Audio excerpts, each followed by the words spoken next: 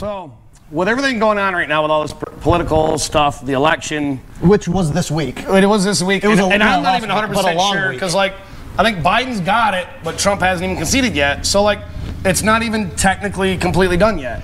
So I figured, like, you guys should have our perspective on this. Well, where do we stand on the issues? Ken, first issue. Well, wait. Before we get there. Yes.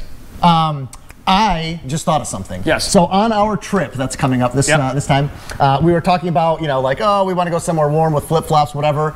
I Googled extended weather. Yes. For, Arizona, New Mexico, Southern California, whatever. I think you're going to be flip-flops, buddy. Flip-flops. I think you're going to be flip-flops, You know what goes in flip-flops? What's that? Tacos. Tacos? But before we get there, before we get there.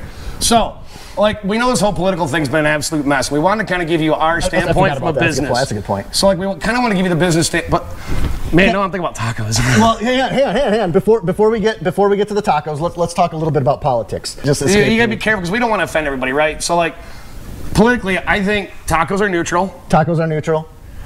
But let's stick to the facts, Ken. The most important fact is I love tacos. Do you know what else I love? Mellow Yellow. See, I don't mind Mellow Yellow, but I like Sunkist. Do you know why I like Sunkist? No, that just irritates me. You know why? Why? It goes great with vodka. But come on, I mean... Dude, Jester Graphics, I need a damn decal for my vodka. Hey, Jester Graphics, can you even just make me a damn sticker? Oh, that would work. A sticker. Dude, we're going to tag you in this video or some shit. It'll be election 2020 sticker. Vodka for Prez. Dude. That is amazing. Vodka for Prez. I'm going to have to link No, Facebook. Vice Prez. Taco should be president. I'd be a secretary because I could let my hair down. Put on some lipstick and a bra. Don't you challenge me to a good Saturday night. Back to the election recap. Are you mad or happy? I'm kind of hungry. It is dinner time. I got done working. It's like, close to what this makes me uncomfortable.